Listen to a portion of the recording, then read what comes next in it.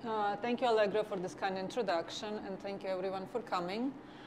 So I want an obvious place to start a conversation about the show is to focus on the title. And talking about restraint, we have to, as I know, the concept of the show came second. First came the artworks and kind of selection of artworks. So kind of my first question to you, since restraint has there's two sides to it, right? On the one hand, it's this system of control imposed from outside and domination from outside forces, such as patriarchal systems, such as different types of authorities. On the second hand, we have restraint. Restraint could be understood as self-limitation, self-discipline, self-control.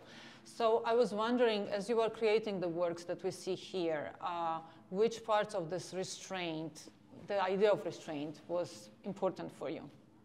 Let's start with you, Sarah. Yeah, I think that sort of the dualism of exactly what you just described with restraint speaks really, really concentratedly to me, in that I'm always thinking about like what I want to push up against, but also what's pushing up against me. And I can only speak from a female body's point of view. So for me, that means what are the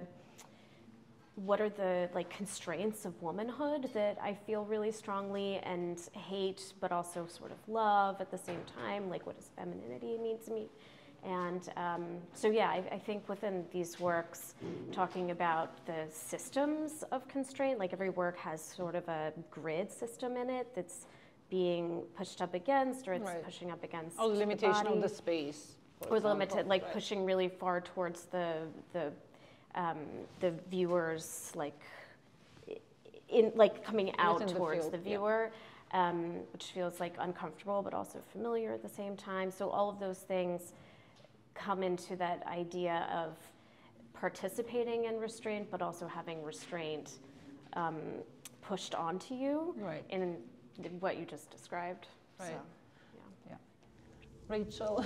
Yeah, definitely building off of, the kind of larger systemic and also the personal kind of issues. I think a lot about just expectation, like what kind of is expected of us and then what we expect of ourselves. And definitely kind of tying into the feminine also with this, in a kind of direct way with like using like floral motifs, but also kind of having them work against themselves and kind of destroying themselves in the process. So I kind of became interested also in restraining my work within things like exercise, like machine, or like motifs, like the this one on the right here is this like really medieval looking like hand exerciser, and is really also thinking about the term like no pain, no gain, and the idea that you have to like keep holding yourself to a higher standard, which I feel like also stems from a very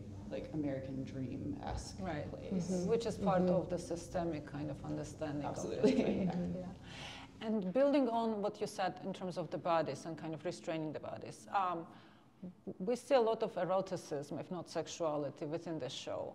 And eroticism has this idea of, something is there, but it's imagined, it's partially imagined, it's partially there, right? So it plays with this kind of cerebral part of our brains and the bodies. So what's the role of sexuality and eroticism within your practice when you think about this kind of bodies within the space, limited space, restrained space?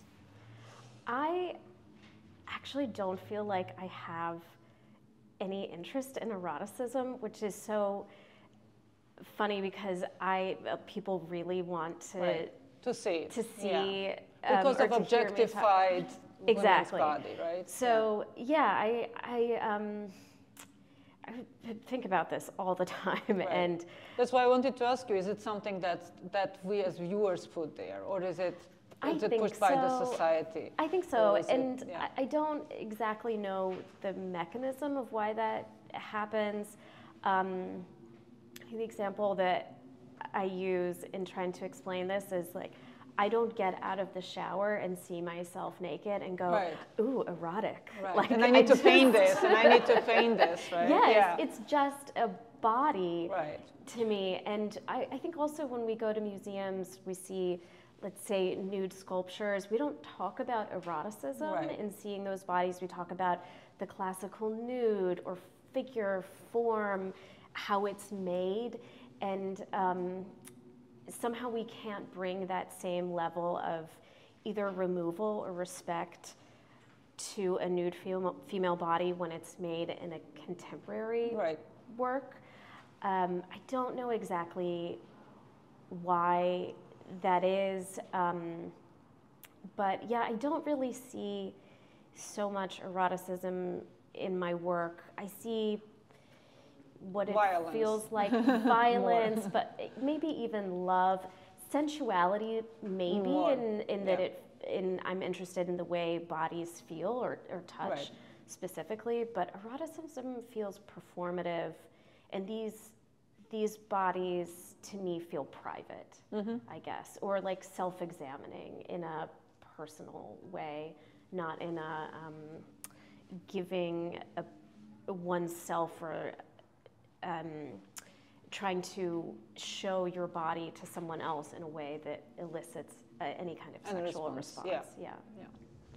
Yeah, I feel that. I feel like I got to eroticism kind of like by accident or by incident, just like as a byproduct of, you know, feeling like these sculptures are anthropomorphized because they're moving, and you know, it's like sometimes you make something and you're like, oh, of course, like this is like right. part of the work. Same with humor, like I'm not there to like tell jokes with my work, but it always like ends up kind of like permeating out of the work anyway. And yeah, like I think there's definitely, I've kind of leaned into that where like these floral stems feel like limbs or something, and they're kind of, I don't know, being like splayed out. Right. And I always say that like if I make something and it makes me kind of blush when I like when it like starts going in the studio, like I'm going in the right direction. But yeah, it kind of, again, like it wasn't like the direct intention of the work, but it was like very like revealing of how I feel. Like just like I grew up really religiously, and you just have, or like I had a different relationship to my body, and so it's kind of fun to see it come out in the work. And in one of your interviews, you mentioned this idea and this feeling of cosmic solitude, loneliness that you sometimes felt growing up in a traditional kind of society and family that had religious background, right? So I wanted to ask you, how does this kind of, this relationship and growing up in a rigid system is connected to the works that you're showing here, right? Which have all of these appliances of self-care that are kind of, that you project character upon.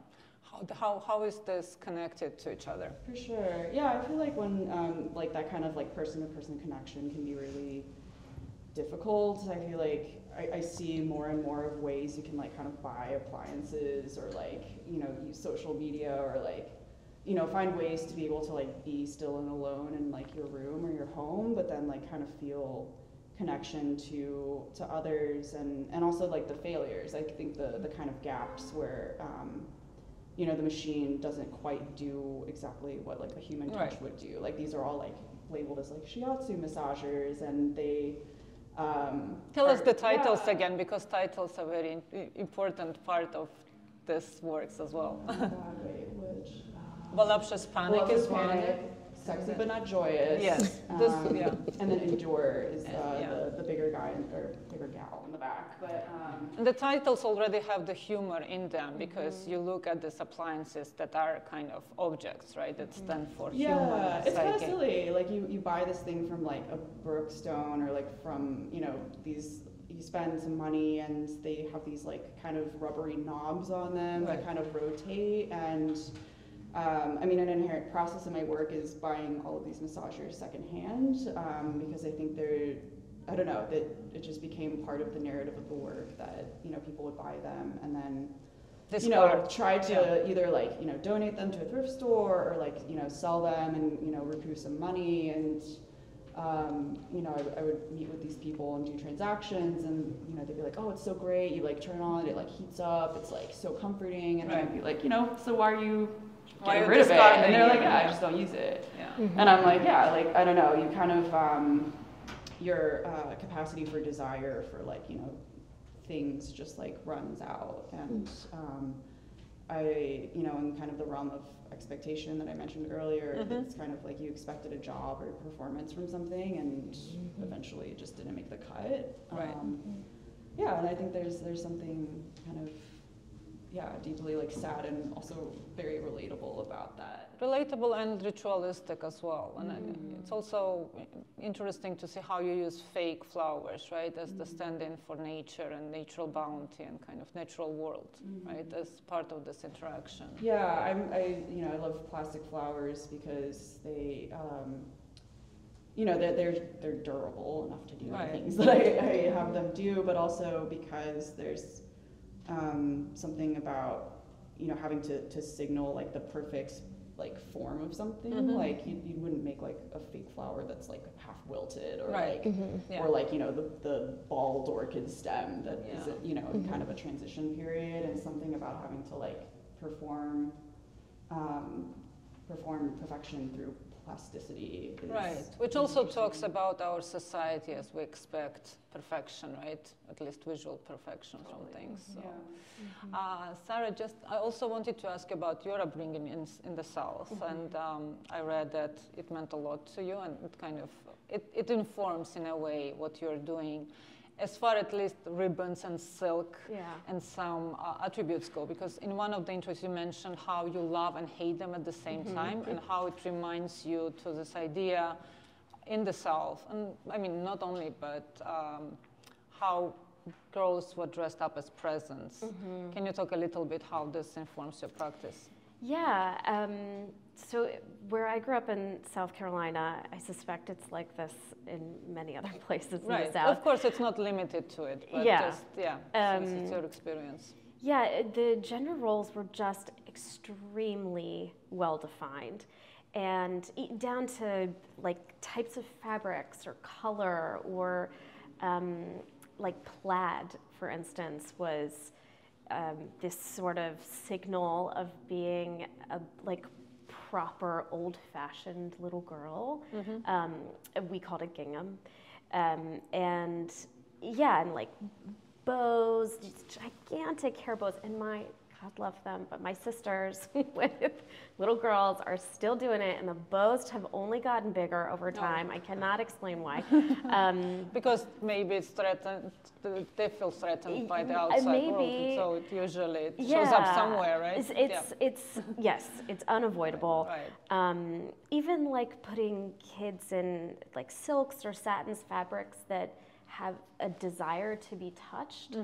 You wouldn't do that with a young boy. It's all of these like teeny tiny micro moments of describing femininity, and well, maybe this is where it comes in, sexuality. Because we're molded into this, you know, this being this objects, right? Yeah, and wearing pearls has its own significance of like virginity and purity, or being like sort of a proper woman. Adornment. Exactly.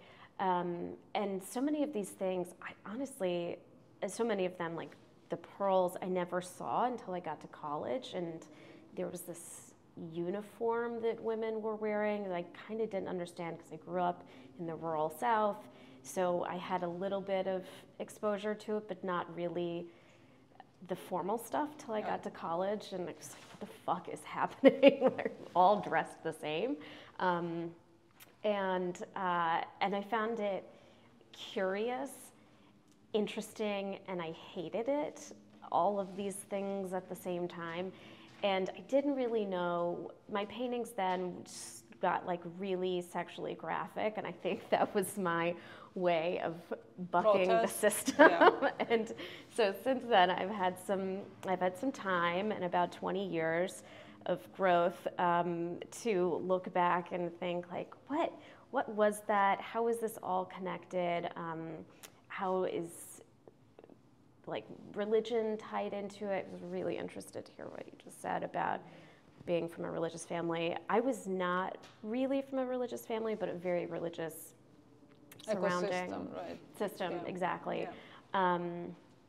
Like we did not, the times we went to church, we did not wear pants. Like that. Well, yeah, when you go to church, you don't wear pants. Yeah, the same I in mean, Georgia, actually, yeah. God forbid. Or you don't go. Right, exactly. You can't let society know that you have two legs. For you, yeah. And I don't. So all of those things are just so deeply fascinating and frustrating at the same time. And I still find myself wanting to wear like pretty dresses, and I can't escape the system that I love, and yet all I want to do is point to it and say, I hate you so much. And I think if I had some resolve to these feelings, I wouldn't need to make these paintings anymore. So I'm also thankful for it, that it provides a lot of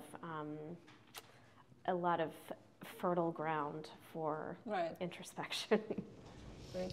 I do remember really loathing when Easter came around, because my mom would like make me put on like a white frilly dress, and like, you know, gender weird feelings aside, like it was like so itchy, and like you know, it wasn't like corset level torture, but it was like, you know, it was like this slow burn. Like I was just like writhing around in church because I hated it so much. Because also your father is a pastor, right? Yeah, I think growing up as a queer person within this kind of rigid society, I could imagine. For sure. Yeah, I feel like it was less about kind of like decoration or being like, there was nothing like ornate about like our Protestant, like, you know, Korean church basically. But it was much more about like the roles. Like there's something, watching my mother be a pastor's wife was really hard, because it just requires like being like just visible enough, and like, but not visible piano, more than being pleasant, and you know, I could see the ways that my mother would like resist that, and it was like frustrating for my father, because it looked like she was misbehaving, because it's like, you know, she didn't want to like stand up there and like smile, and you know, she just wanted to be left alone, like to be, you know, which is so fair. And you know, I don't think I got nearly as much pressure being like a pastor's daughter, a pastor's kid, but there was still kind of you know, again, like an expectation that you're going to be good. You need to be good. Yeah. Indoctrinated into it. I wanted to ask in terms of the violence that is sometimes hidden in the here.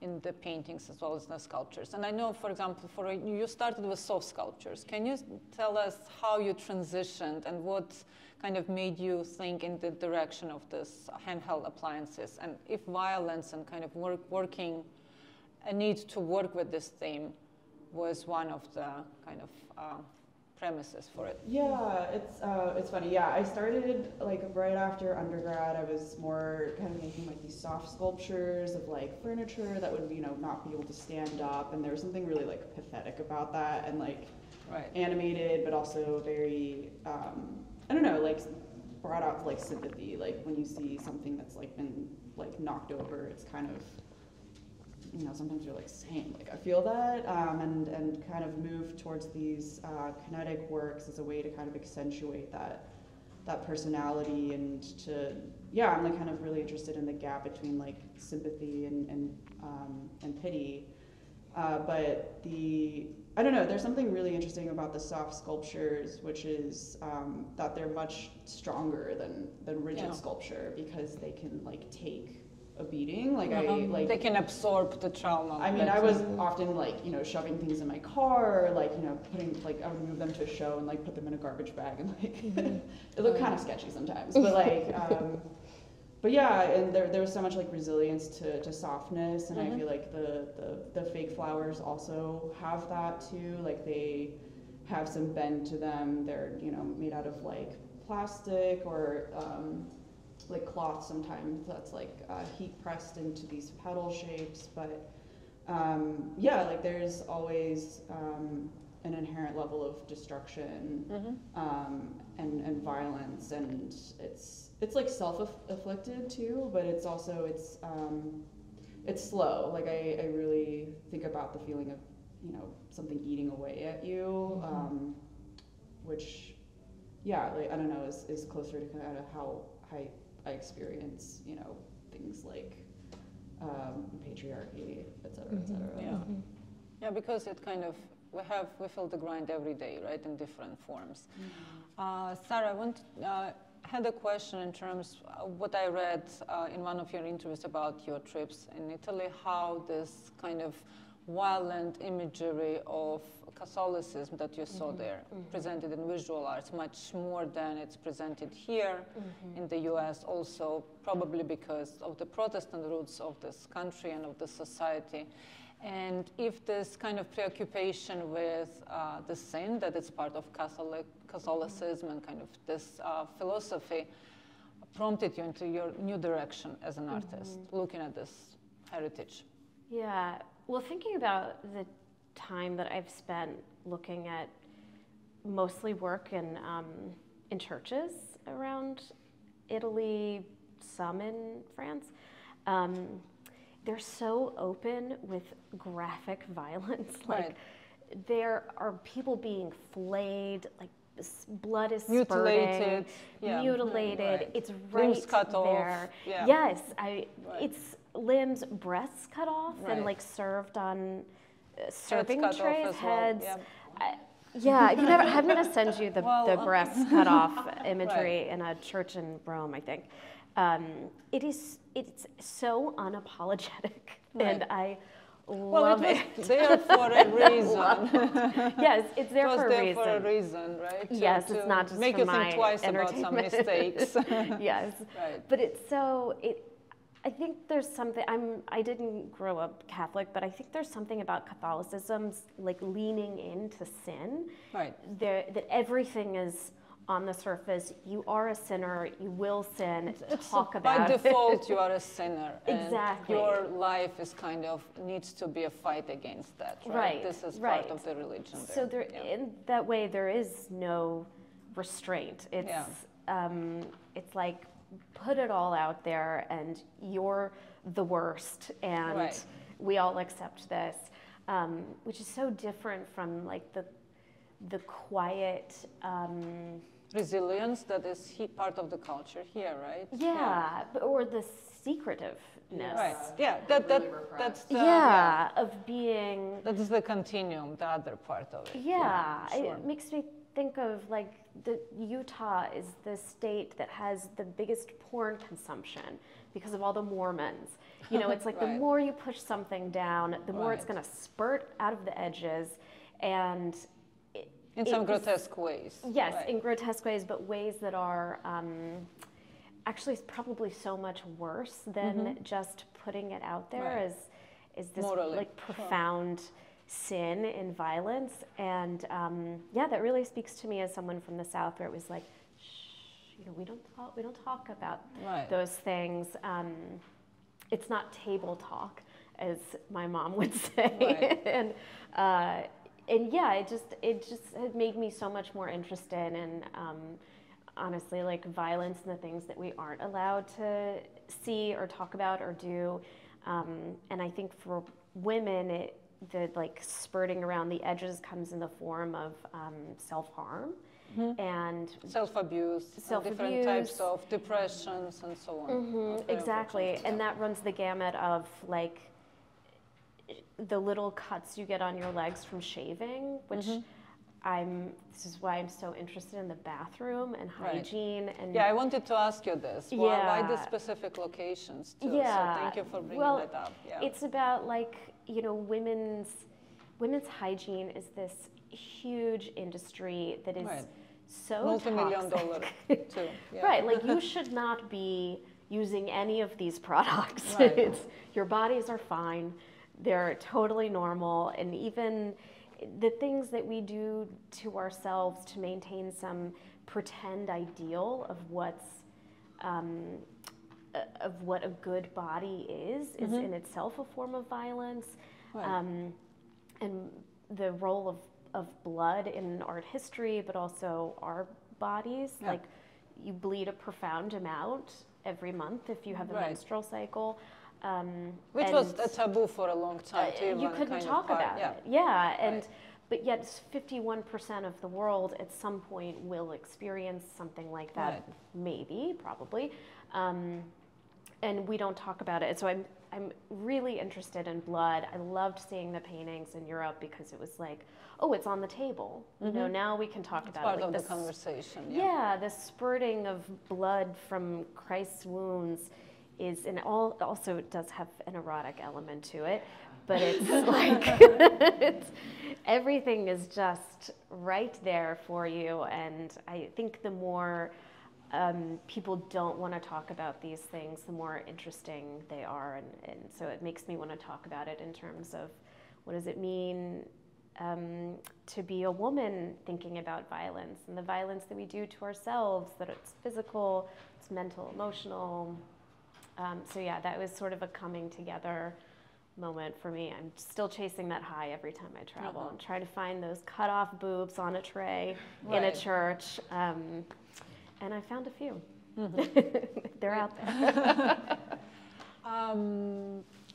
What do you feel in terms of, I wanted to ask you about surrealism. You know, it's because this has been such a resurgent kind of movement. And I know we just talked a little bit about this. It was part of the thesis, as you mentioned, when you were finishing up your MFA program. But what do you think about it in terms of your practice? Is it something that is kind of, you feel this is part of the tradition you're working on, or you're working against that tradition? This idea of conflict between object and subconscious images. Do you want to? Yeah, I mean, I hadn't thought about it until you brought it up, and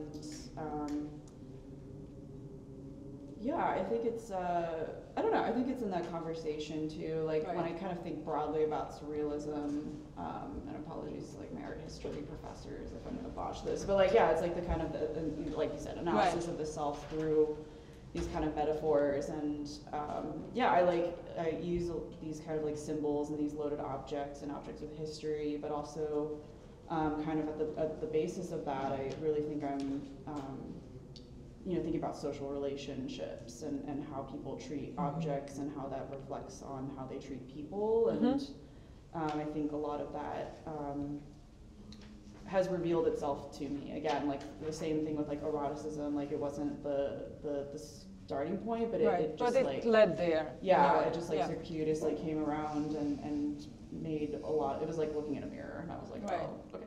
Because it's also interesting to consider when you think about surrealism, how traditionally, when it started as a movement in Paris, how women were excluded, right? And how now they're kind of becoming this part of bigger conversation.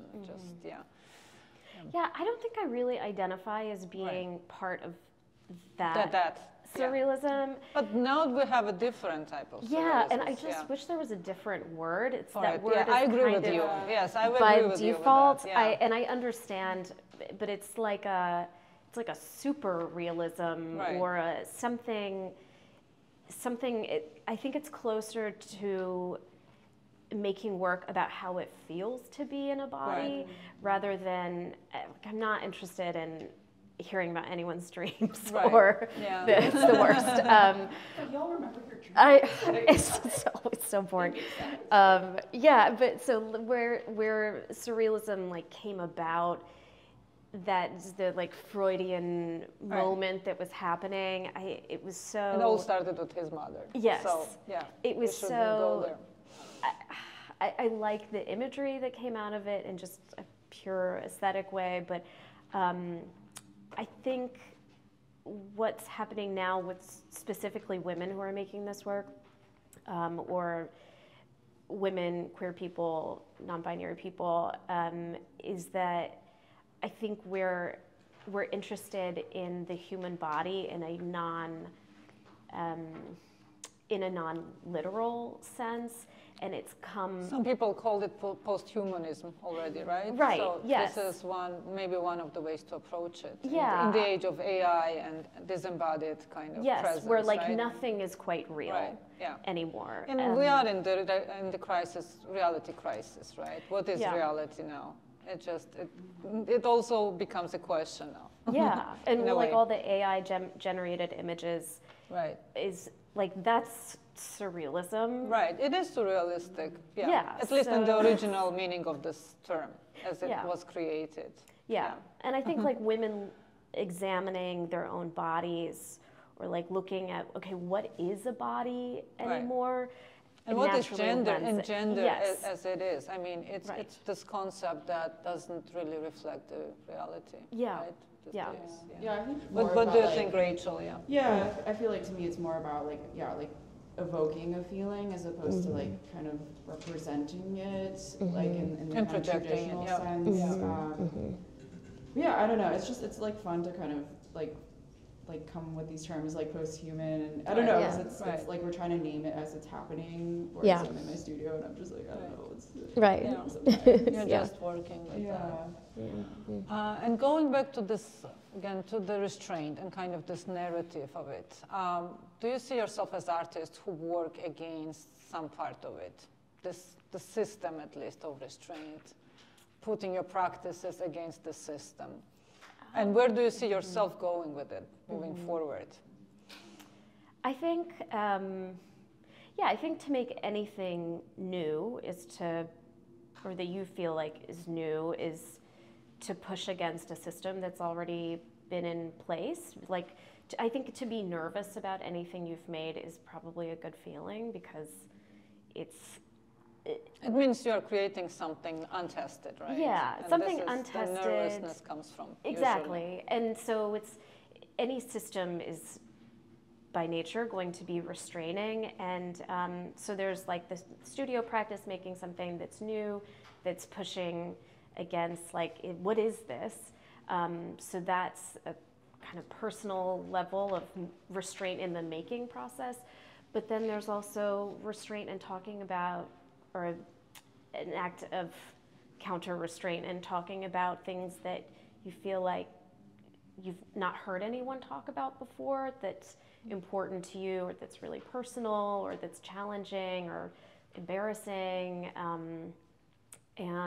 or talking about something that you're angry about. Like, I'm pretty angry in a lot of these paintings, and I get to spend many hours making them, and it helps the feelings of anger about any of these systems we've talked about. So I think it's a matter of like starting from a feeling of being restrained or constrained, and then working and raging yourself out of it. Yeah. We all need some rage from time to time, right? So it's healthy. Yeah. How about you, Rachel? What do you think in these terms? Yeah, I think maybe something I kind of struggle with subconsciously is trying to make the work both specific and broad at the same time. And I think maybe one of the kind of constraints is kind of this conversation around like identity politics and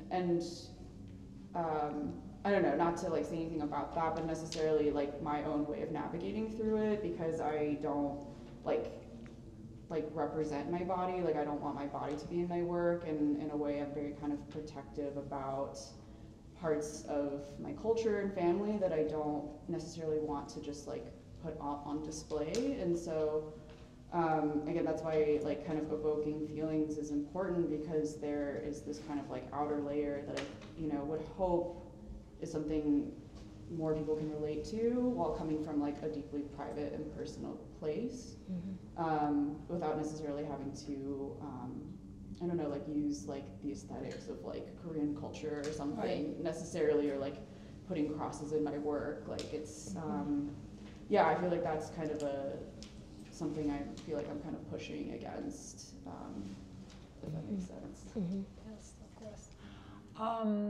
What are the next projects that are coming up for you this year? Well, you have a big moment I'm soon. graduating. I know, great. Yeah, I'm working on a thesis, which is happening in like March, which is kind of wild, and trying to make some kind of a more larger and ambitious sculpture while I have the space and resources, and then figuring out what to do with life afterwards. But planning to be in Berlin for a few months and I don't know, like keep working, put off reality as long as I can, and have some fun. But yeah, that's kind of like the immediate. It's an important year, and best wishes for your thesis. Yeah. I think. How about you, Sarah? I am making work towards a solo show that I'll have in October in London at Bernheim Gallery, who I've worked with for a few years. Wonderful. So, what's the title of the show? Do you have the I have title no yet? idea. No. I don't know. I usually don't know till the end, till all the work is made. Then I know. Yeah, that will be congratulations. I'm looking forward. Do you have any questions for the artists?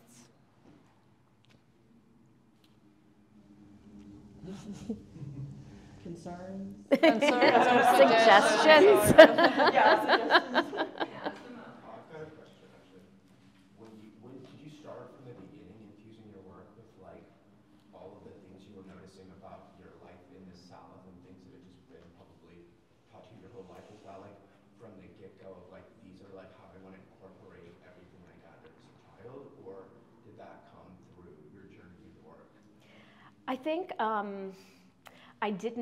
I think I was making work like that for a really long time, but I didn't know it until I left. And so in undergrad, I was making these paintings with toile, with this like decorative fabric that then I would paint over top of and make them like really fucked up.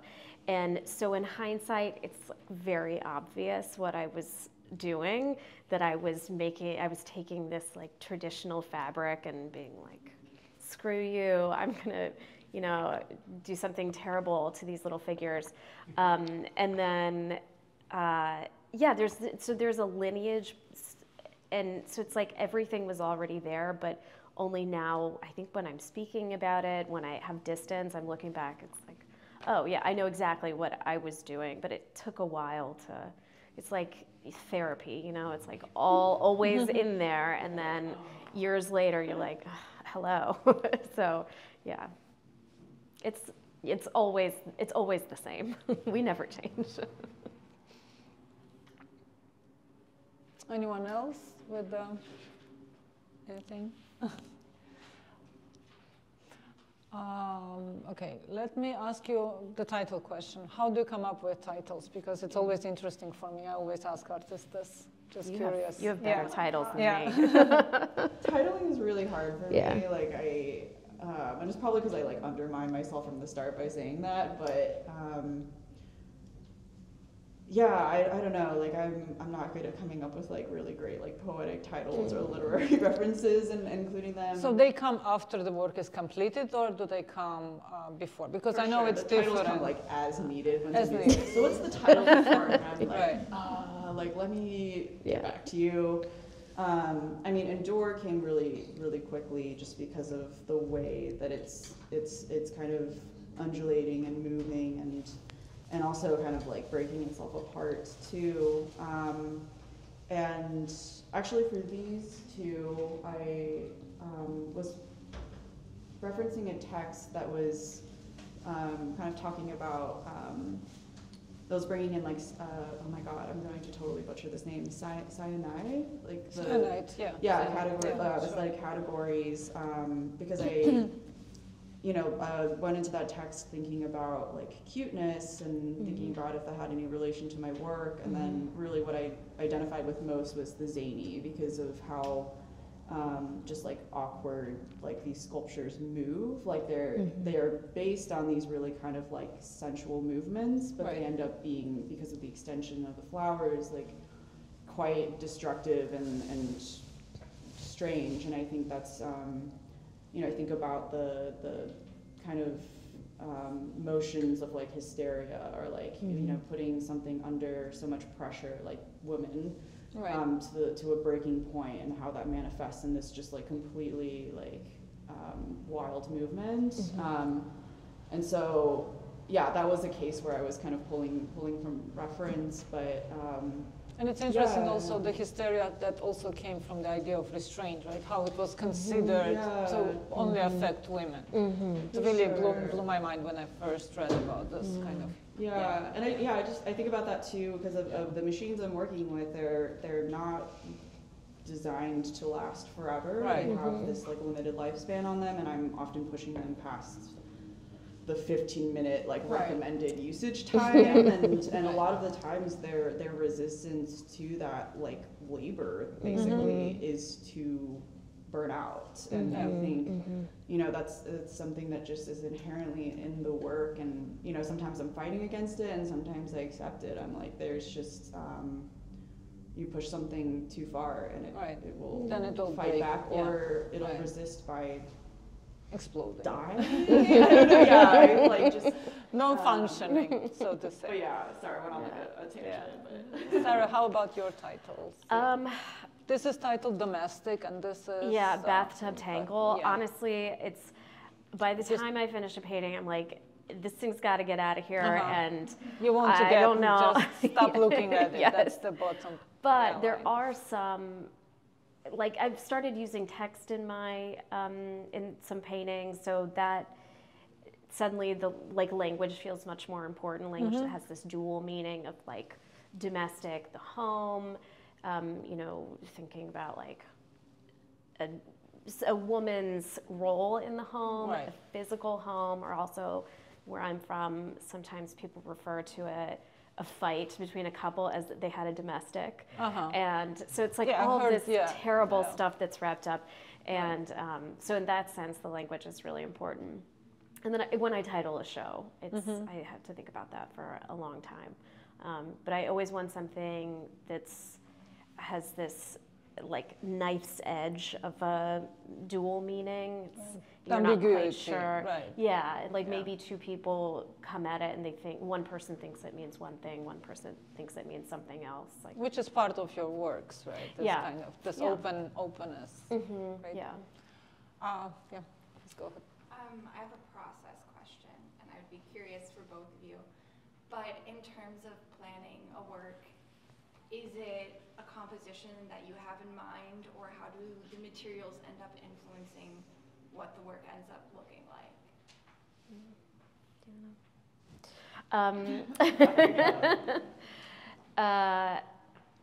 So I wish I had a really good answer for that question, because then I would know how to start a painting all the time. Like sometimes it's a composition, sometimes I see something and I'm like, oh yes, that would be an amazing composition. Or sometimes it's a color palette, or I make a lot of drawings. So sometimes it's like just finding these limbs or this body or something that I know, okay, this has to be a painting. It's kind of all over the place. And I spend a really long time before I make a series of paintings just drawing and thinking and being frustrated and yeah. So I don't quite have a regular way of doing it. Yeah. Do you? I mean, yeah, sculpturally it feels more intuitive, but I also consider myself to be like a responsive artist to things that exist. Somebody like was asking like what is something I would never work with, and I said clay, because it's just something like so intimidating that you need about like I don't like form it myself, whereas I spend like probably too much time on like Facebook Marketplace, like because it just brings you amazing things that people have, really weird things. The more you search, the more it gives you. Yeah, so it's like more weird things, like the algorithm's just like going, but I think like objects are just like so inherently interesting.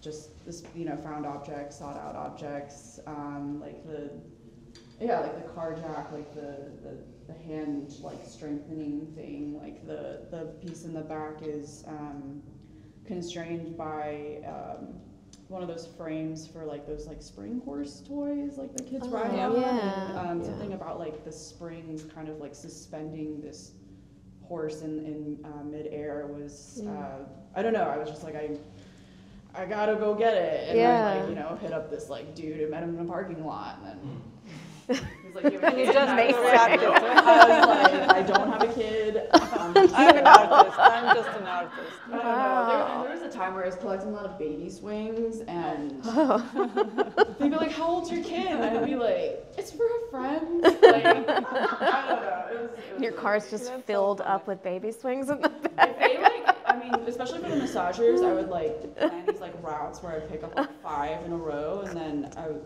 you know, I'd be like, "Thank you so much. I'm so excited to use this," and then just like chuck it in the back of like, my other like massager corpses, and That's I was like, they amazing. would think I'm like insane. But what was the question? Oh yeah. Yeah. I don't know. Yeah, it's just kind of like responding to like that. For example, like that horse like felt like constrained by its frame, and you know, I was like, how do I kind of like translate into my own kind of like visual like methodology or something. But yeah, it just really comes from like seeing what's out in the world And reacting to it in a way. yeah, what people are willing to get rid of too. I just saw a listing for like this Pilates. Like, I still don't know what Pilates is, but like this looked like a sex dungeon bed. Like I was Yeah. like, okay, like that's Great. like, really interesting. Just like from like, you know, an outside perspective. I haven't gotten that. I didn't get it, but yeah. That's amazing. Thank you so much.